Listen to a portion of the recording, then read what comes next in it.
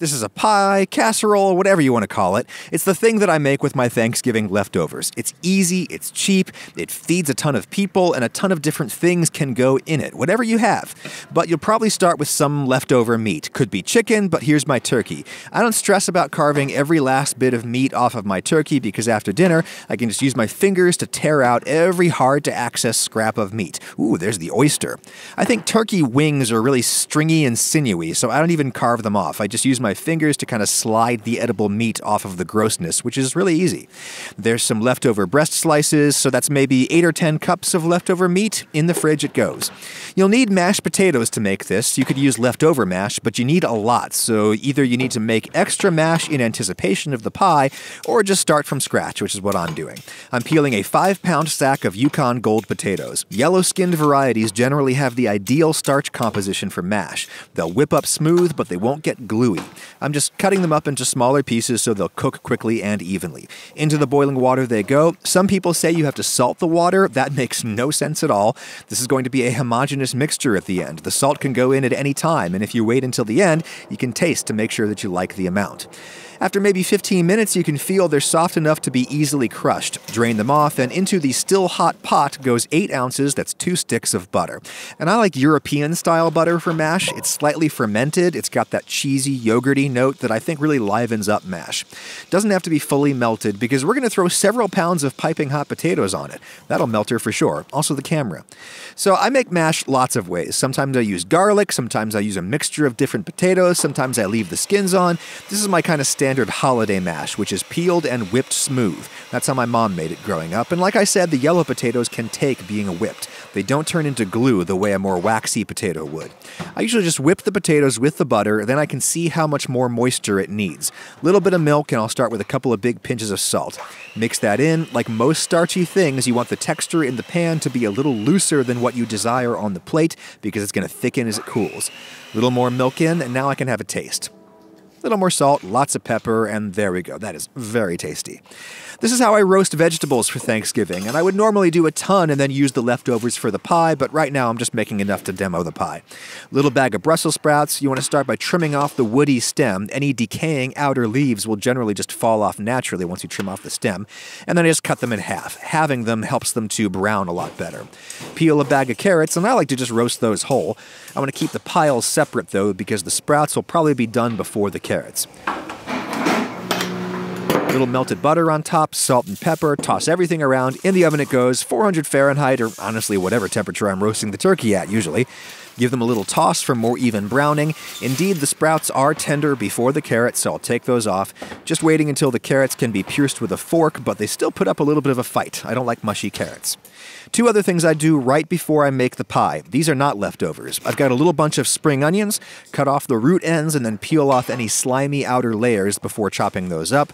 Those will kind of freshen up the pie and intensify the flavor. Then I'll grate up an 8-ounce block of sharp cheddar cheese. You could use more cheese, but I like to use it as a subtle flavoring and binding agent. I don't want my pie to be overtly cheesy. All right, time to build the pie. I've got this big 6 or 7 quart enameled cast iron lasagna pan. The wider the pan you've got, the more surface area you're going to have and therefore more browning. A roasting tray would be good too.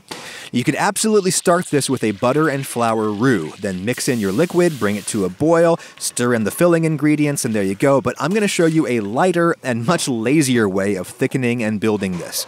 I'll throw my turkey onto a cutting board and just run my knife through it a few times to make sure that everything is bite-sized. Then I'll throw it into the empty, cold pan.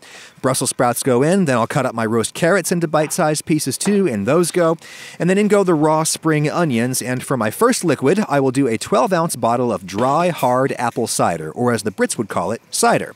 You could use white wine, you could use apple juice, maybe just a little bit less juice so it's not too sweet. Then just enough milk to submerge everything.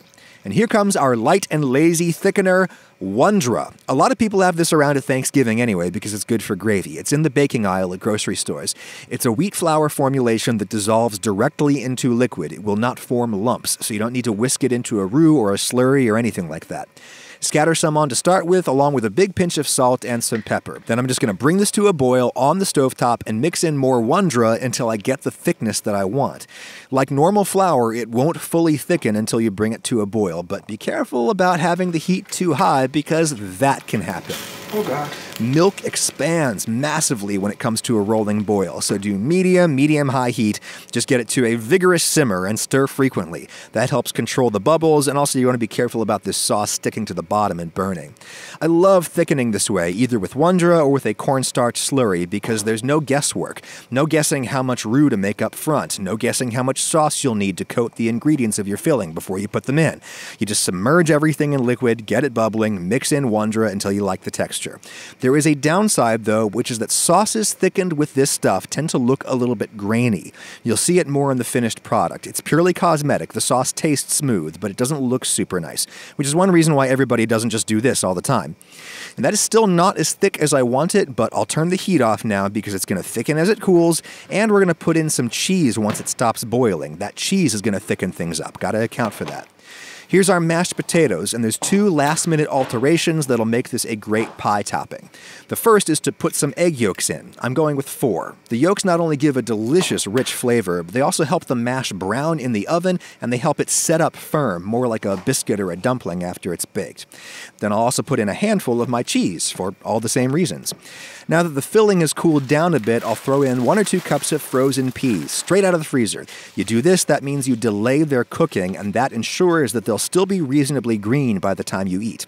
Rest of my cheese goes in. If we did this when the sauce was still boiling, it would not melt smooth. It would split and go gritty. Now I can taste this for seasoning. Needs more salt and pepper and some herbs. I'll go with the classic Thanksgiving herbs of dried sage and thyme.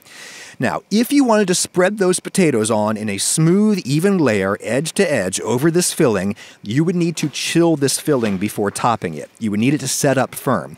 I have no time for that, and luckily, I don't care. I'm just going to drop big blobs of mash onto the filling like giant dumplings. They're going to sink in a little bit, and you're not going to be able to smooth them out. The filling is too liquid. It would be like sloshing a washcloth around in a bath. I don't care. I think this is going to look and taste just great as is. In the oven it goes at 400 Fahrenheit, and do yourself a favor and stick a baking sheet or a piece of foil under there because that pie is going to boil over, I guarantee it. I'd bake that until you can see the sauce bubbling, 15 or 20 minutes, and then I would turn on the broiler and just brown the topping to my satisfaction. Watch it like a hawk. It'll only take a few minutes and it could burn easy. There we go. I'm sorry, but is that not a thing of beauty? So much better than a sad little turkey sandwich from the fridge. It's the kind of thing that I personally would prefer once it has thoroughly cooled, half an hour or even an hour. When it's just warm, it'll hold together better when you scoop it out. There you go. You can see that kind of grainy appearance that Wondra gives to sauces, especially light-colored sauces. It's purely cosmetic, but if it bothers you, thicken with a roux instead. That is just an insanely hearty meal. It'll stay warm for a long time, and it'll feed all the people you still have milling in and out of your house at the holidays. But don't do it exactly as I did it. Use whatever leftovers you actually have. It's leftovers pie. Don't overthink it.